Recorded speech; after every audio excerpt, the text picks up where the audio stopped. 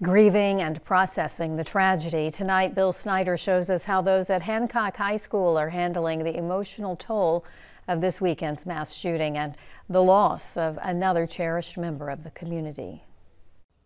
The dawn of a new day and a chance to start the healing process in Hancock County. Several tragedies actually happened yesterday. It's what students, teachers, administrators, and others here at Hancock High School were doing Monday morning in the wake of those shootings early Sunday, which left two former Hancock County students dead. We put a plan in place. Hancock County Schools Superintendent Rhett Ladner tells me before the teachers got here, there were 13 to 14 counselors on hand. This morning we started out focusing on our adults, our teachers, as they came in about 7 a.m. this morning because we need to support them, and they're struggling with it. They're hurt, they're broken.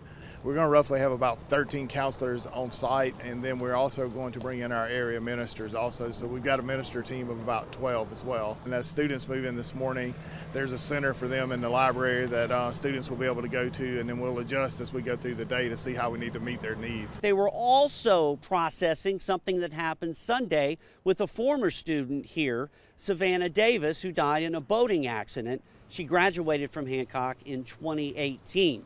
The main thing is giving everybody an option of how they need to be supported.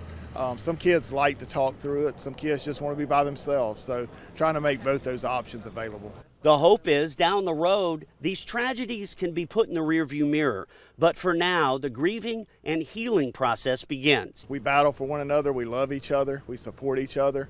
And we've been through some things this past year with the officers, with Savannah, with the students, and there's been many other things. But we're going to roll up our sleeves, we're going to support each other, and we're going to love each other, and we're going to take care of one another. At Hancock High School, Bill Snyder, WLOX News Now.